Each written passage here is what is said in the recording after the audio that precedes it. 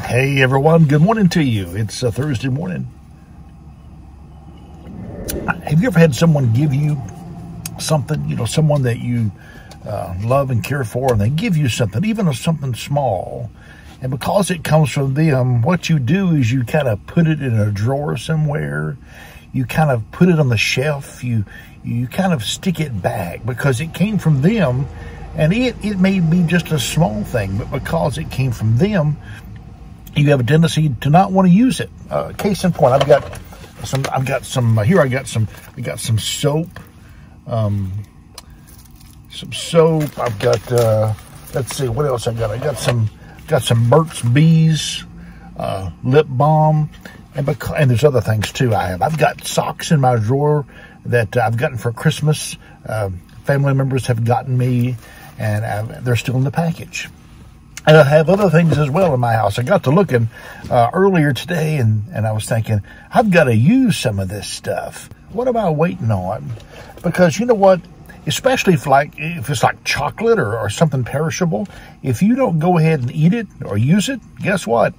It eventually gets bad, and you have to toss it out. And how sad is that?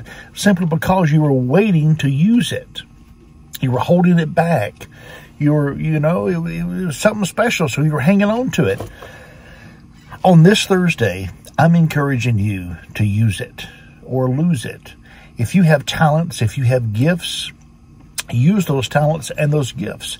If you have gifts that have been given to you, use them. Use them. Don't hold back. In the Bible, Jesus tells of the servants. Each were given certain talents. And one of those servants takes his talent, his only talent, and he buries it because he wants to safeguard it and keep it there, and that way he won't lose it.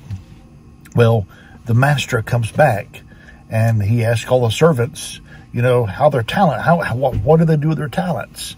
And this one servant said, well, I buried mine because I know, that if I lost it, I'd be in big trouble. Listen, you got to use it. Oh, by the way, he did get in trouble because he buried it. And the way the parable goes, actually the master of that servant took that talent and gave it to another. Listen, use it or lose it. Maybe you have a talent or a gift and you're like, well, nobody really, is interested in my talent or my gift. So I'm just going to hide it. I'm just going to bury it. And everybody else is more talented than me. Everybody else has got it together more than me. Somebody else has the same talent, and they can do that talent so much better than me. Use it or lose it. Use it or lose it. It's kind of like the gifts, Eventually, if I don't use this soap, already you can see it's kind of crumbling inside of there. I've had it for a while. It's time to use the soap. And eventually, if I don't use the Burt's Bees, I don't know how long it'll last, but I mean, I'm sure there is an expiration date on this stuff. Use it or lose it. Whether it's a gift someone has given you, or if it's a gift that God has given you, or some talent, or some ability, use it, my friend. Use it. Use it. Use it. And if there's no arena to use your gift or talent, listen, your gifts will make way for you.